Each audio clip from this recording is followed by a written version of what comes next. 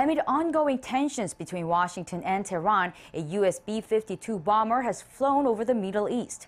The U.S. military announced the action on Wednesday, saying it was, quote, to deter potential aggression. This was the third mission this year and the first deployment of the heavy bomber since President Joe Biden took office last week. The B-52 flew nonstop from Louisiana's Barksdale Air Force Base into the region earlier in the day, going over both the Persian Gulf and Saudi Arabia.